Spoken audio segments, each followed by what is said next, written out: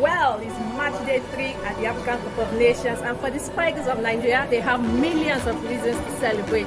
What better opportunity to celebrate than an opportunity to tame the African wild dog, which is the Guinea-Bissau.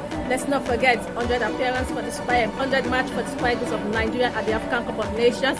They won their match against the host Ivory Coast at the second game of the fixture, which of course makes this match a must-win for the Spikers of Nigeria if they have to go top of the table for this for Group A.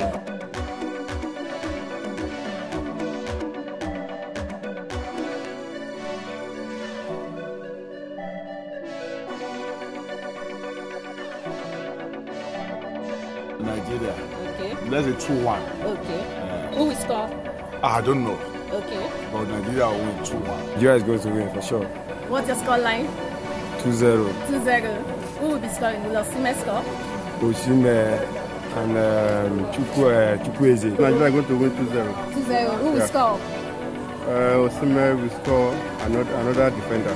Nigeria is going to beat the people 3-1. Also, who do you think will score? Osimhen will score with Alex Iwobi. Osimhen is going to score. Okay. Yes. What's the full-time score? I can't say about that. Okay, you don't know the full-time score, but Osimhen will score. Osimhen will score. 2-1, one penalty.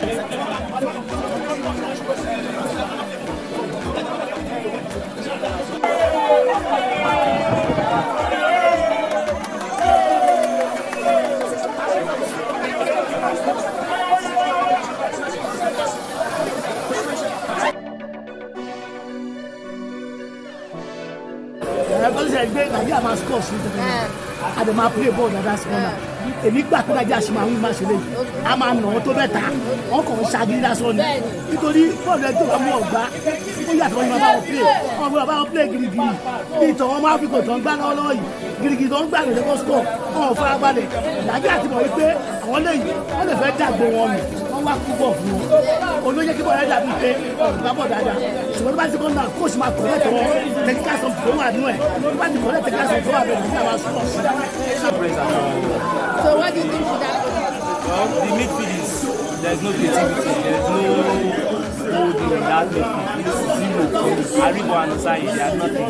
You should just stop them in the second half and it will get better. Today's game is not better than the last game before, but they are playing better. Okay, do you still think they will score more in the second half? Yes, they are going to score more. The midfield is not giving us what we expect. We expect a little change in the midfield. If we can get a little change in the midfield and Osimhen is getting the ball, definitely second half will be better. On Nigeria when you play but midfield wa kò ṣe tó. So half after play yìí, so that one wọlé second half. So coach go back to selection, so go change. So midfield and if kò sẹ́ni tó lè hold ball, kò sẹ́ni tó lè keep ball. So our passes were long passes. So kò tí bọ́ọ̀sì àwọn lẹ́sẹ̀ kò ṣe lucky touches àìkébò máa jáde. The coach lacked tactical discipline, and then I would not say because the quietness of the team that would let us remove that. But the boys, they tried, but the coach, no tactics. I'm really happy, but I'm also disappointed because the 1-0 is just normal way to me. Because if we keep playing the way we are playing like this, I don't think we can go far from the round of 16. I don't think we can go forward than the round of 16. Nigeria did not play well. But Nigeria did not have a good creative midfielder.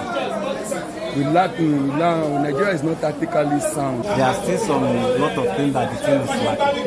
They don't have creative midfield. And because they don't have creative midfielder, it's what is affecting the strikers. Between the midfield and the strikers, there is a little bit distance between them. So if they can work on that, they will get more better.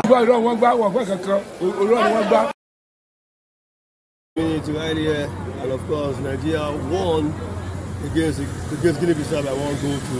It's a happy win. The fans, some are happy, some are not happy. But then who is next?